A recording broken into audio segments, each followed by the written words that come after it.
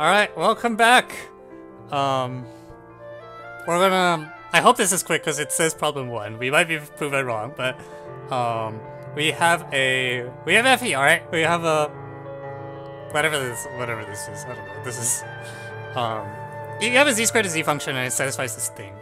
And what this thing, well, okay, like the point is that once you write down the values of the function along the axes, it uniquely determines every other value, I think. Let me check that. Like, suppose I put 0, 0, 0 here, and then this is 1. Let's say I put zeros along all the axes, alright? Just why not? 0, 0, 0, 0.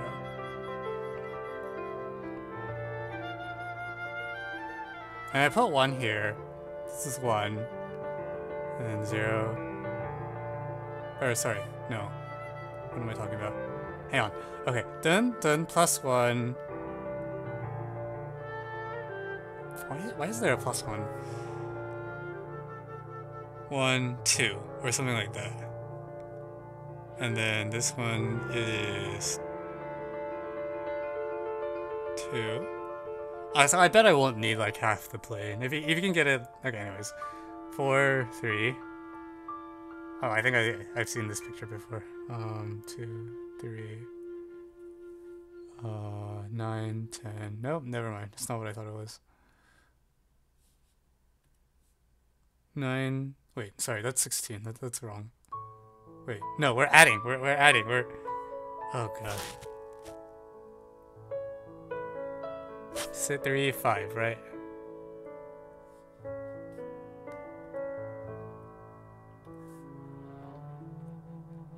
Five.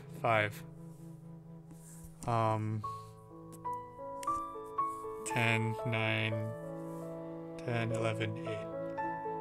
I think I flipped something. Something's wrong. 6. This should be... Wait. Oh god, I'm so bad at this. Okay, so... Okay, let me just do this once with variable names so I stop screwing it up.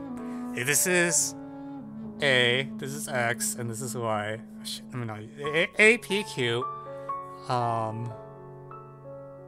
P plus Q plus 1 minus A, right? So this thing should add up to 1 more than that side. So with that, 4... Yeah, dude. I'm not very good at this. Is that right? 4, 3, 5... No, that's still wrong. Oh my god, I can't do anything right today. Holy shit.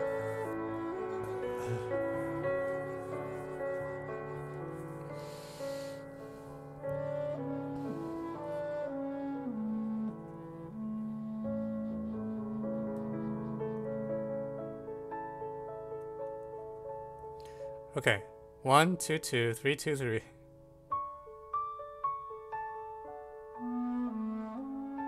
No, I screwed up this entry too. This should be. Oh my god, everything's wrong. Everything's a disaster. I should just quit math. It's a disaster.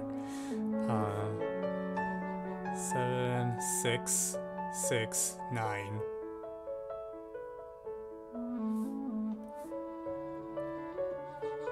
Okay, this is an example of a thing that works, right? If I just do the multiplication tables, is that true? Oh, it is true. Okay. Alright, great. That's how you get rid of the 1. I was thinking, like, how do you get rid of the 1? Okay, we're gonna let g of xy equals f of x, y. We're gonna subtract off xy, alright? And then xy plus y, xy plus... Yeah. Okay, great. So now the new functional equation is called g of xy plus g of x plus 1 y plus 1 is equal to g of x y plus 1 g y, or x plus 1 y. And it seems okay. So the set of functions that obey this identity is a vector space. Yeah, we're going to use the word vector space because why not? And so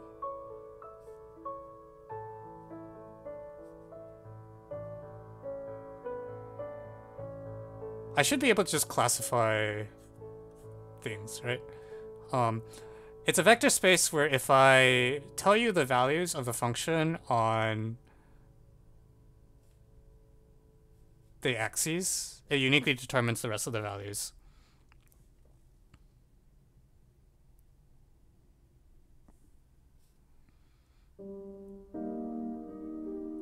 So I want to see what this looks like. So if I require... Yeah,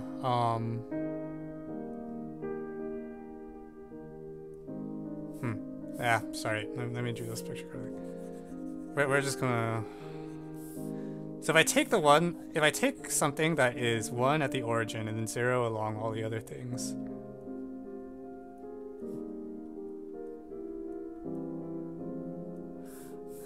Okay, so imagine it's 1 at the origin and then 0 out. Okay, so if I do this, then it's like 1 minus 1, 1.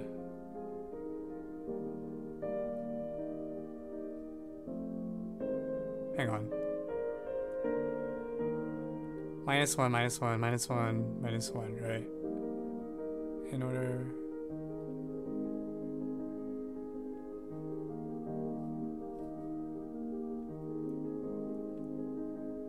Is that true? If I make it such that it's 1 on the origin and 0 on the axes, do I just get copies? Do I just get a flood of minus 1s in the positive region? I think that's what happens. Okay, so...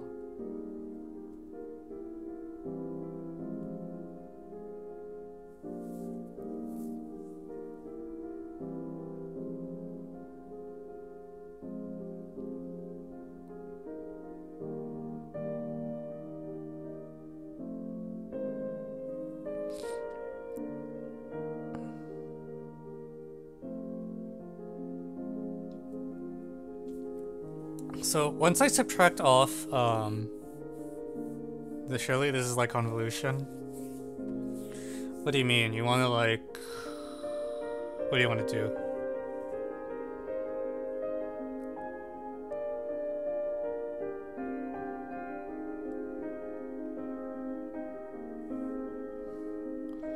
Like I think what's happening is that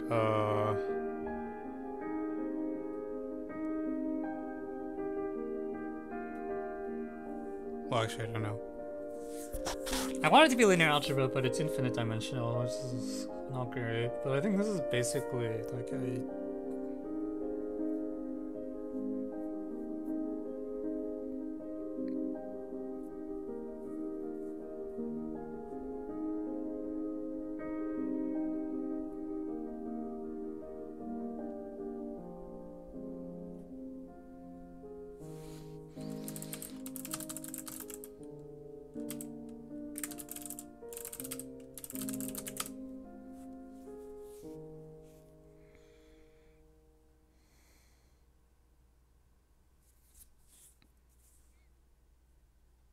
Bounded implies periodic. Oh.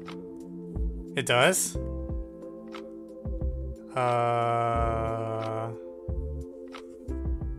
In what?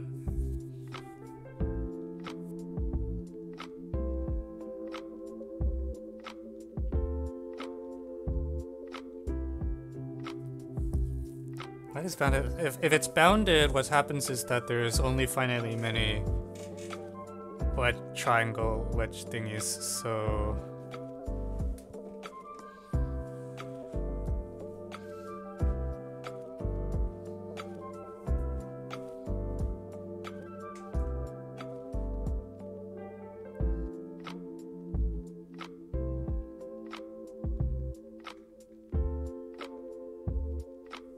I don't see it.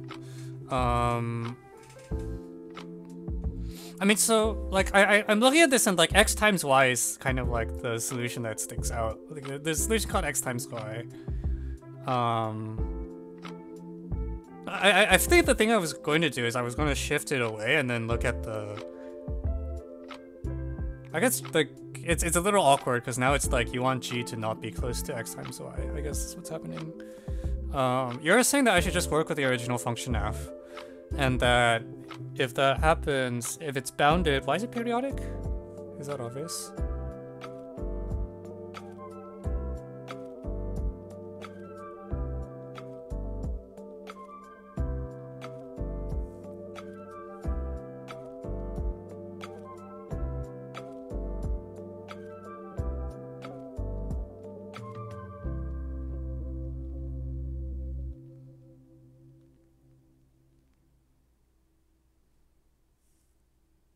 Pigeonhole? I don't see it.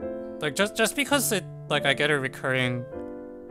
Like, this works great for, like, one-dimensional stuff. I don't see why it works for two-dimensional. You can see that you get, like, a bunch of copies of, like, the same square everywhere, but I don't see why that... Is that supposed to be periodic?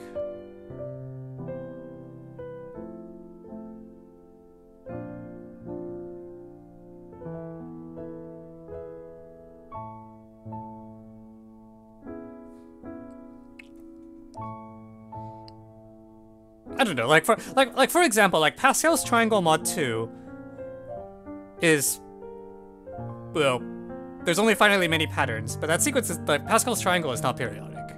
Mod 2.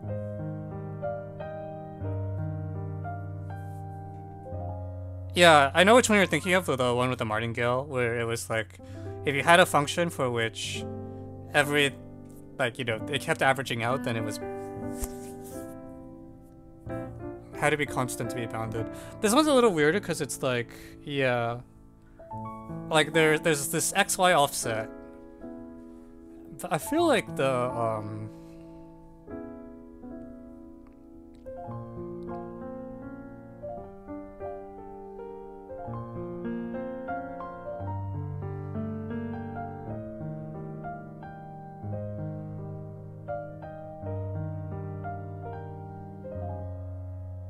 I feel like even just looking in the first quadrant, like if I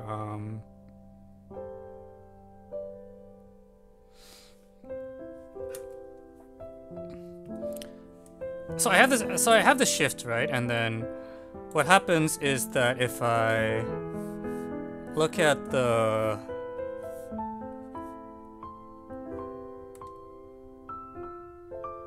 I don't really want to deal with. We'll just do the positive things. I'm gonna shift and assume that. Okay. B1, B2. Like if I know the values of the function on the axes, then I have an explicit formula for each point. Like f of x, g of xy is actually given exactly by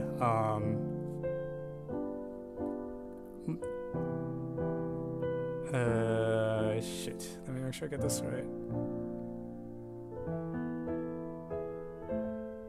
Oh crap, the sign is mixed in different signs.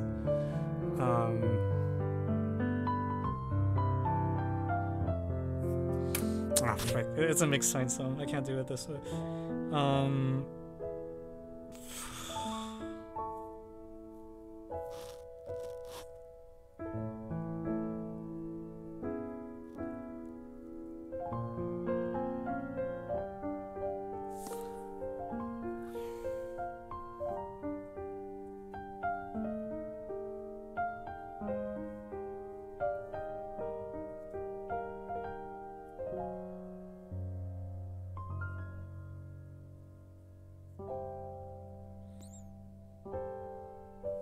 Well, actually, maybe I can kind of do that.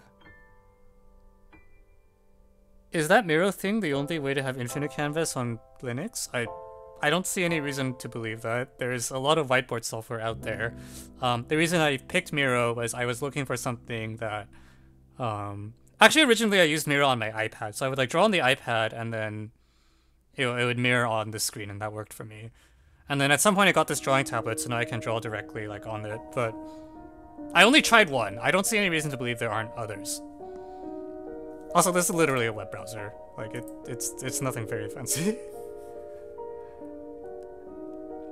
Okay, I believe something like this should work. So if I label the axes like so, and let's just, okay, I'll put in a C even though I really don't want to, then by the bounded condition on the axes here, the AIs are bounded. Like AI is at most 2024, C is at most, oh my god, my mom's calling me.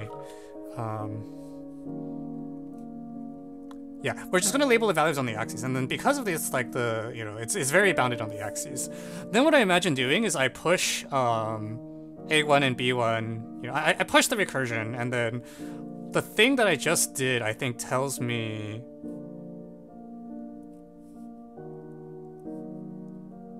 Yeah, if I take the blue values as like my starting values, then there's a... If I assign them numbers, and then, you know, they are what they are, then... You know, there's a unique way to write A1 plus B1 minus C, yada yada. And this is like A1 plus B2 minus C. Actually, this might do what I wanted to do. I think this does what I wanted to do. I think the value at each point is like, if I ignore the C offsets, because the C is a little annoying. Well, actually, what I know is that it's all minus C. But it's like the value at a red point will be AI plus BJ minus C, right? This is a true statement? Yeah, it's beautiful. It's exactly, okay. I was worrying about like infinite clashing things, but actually this is exactly what it is. So in particular, f of xy is given exactly by a sub x plus b sub y minus c plus x times y.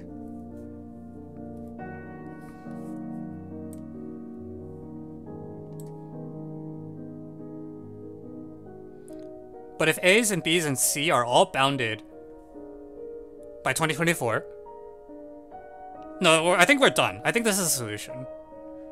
I want to define g of x equals f of xy minus xy. I'm going to assign it the values that I've written here in blue.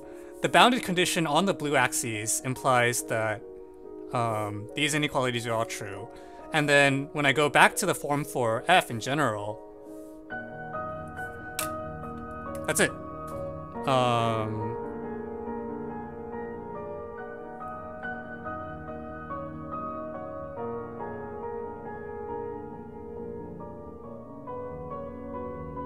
Right? Did I mess up?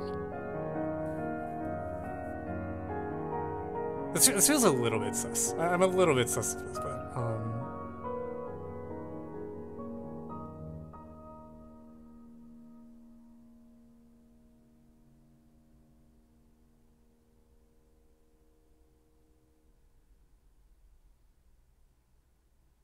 but I think that's it. Yeah, the A's are bounded, the B's are bounded, and then obviously F is not bounded, and that's it. Yeah, okay, so the bases ended up being nicer than expected, because I was looking at the one, like the C one freaked me out because it's like, you know, there were a lot of minus ones everywhere. But the A's and B's actually, if you just drill them into where they are, they're actually very stable. They literally just increase the column. Alright, we did it!